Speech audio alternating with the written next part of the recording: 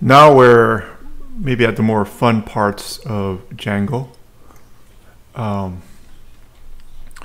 You can see that we have the object here for the image, and if you look back at the models, there's this image. That's how we're getting the URL. The URL attribute is it's an attribute of the image data type for this image field. But we also have title and summary. It's the title of the image. So let's add it in.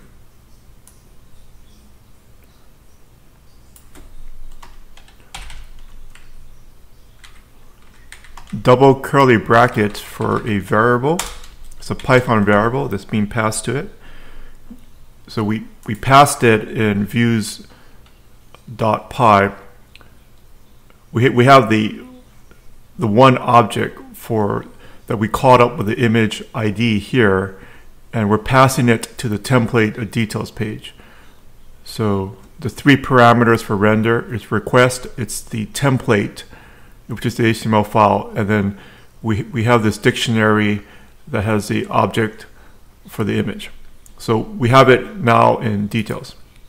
We can use all the models. So this is the variable that we passed it.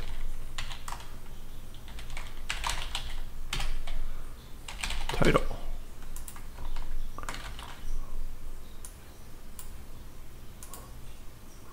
Boom. The title works. We can also just add the title to the title of the web page itself, which is in the top tab.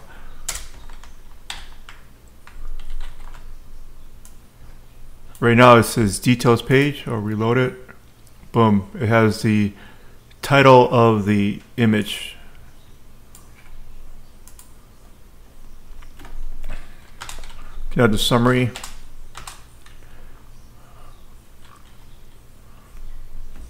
So if you're watching, you probably see that I just type P and enter. So I'm using VS Code, so there's a bunch of shortcuts. That's how I'm able to type in the HTML so rapidly. Let's put the summary.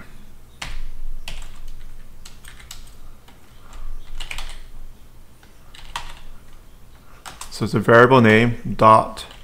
It's the field from the database.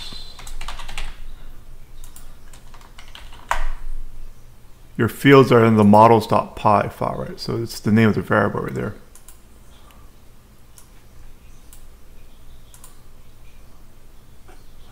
Boom. You've got the summary information here. So let's make it a bit more fun, because on the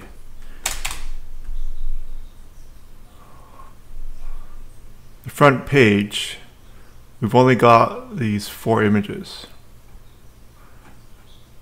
It's loading a bit slowly because of the video capture software I'm using.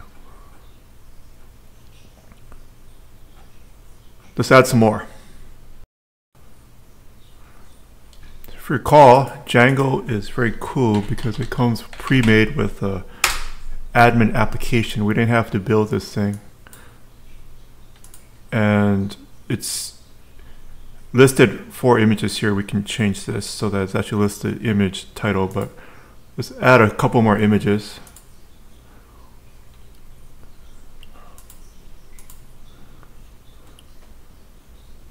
So I'm going to load this one. My daughter took this when she was in elementary school, middle school.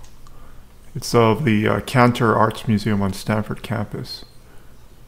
No, she's not a Stanford student. We're just at the museum.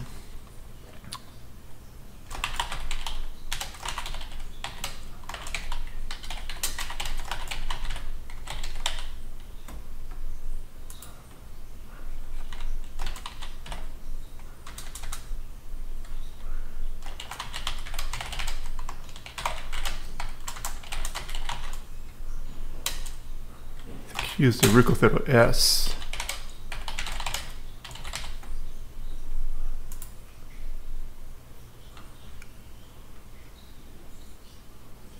check out the site.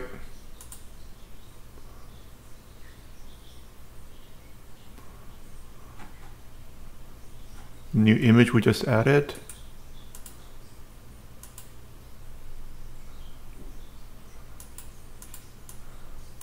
Resolution is taking a while. It looks pretty good.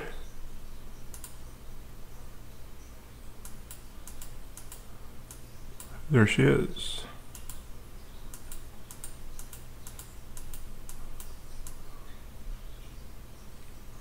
These rocks are actually quite small. We just have the camera pretty close to it, and we're taking it with a mobile app.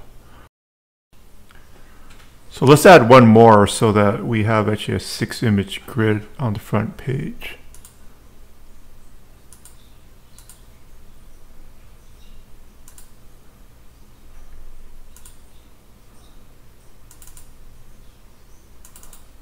So I'll put one with a watermark to kind of simulate a professional photographer's site where you want some preview images of your work, but you don't want people to use it without getting a license from you.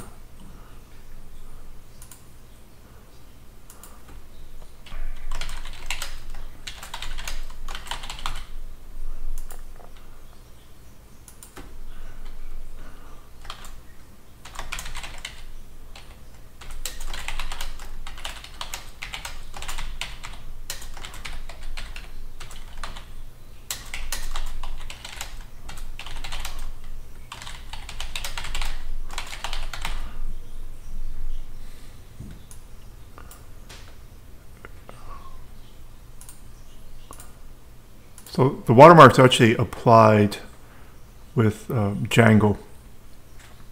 You can process the images after upload.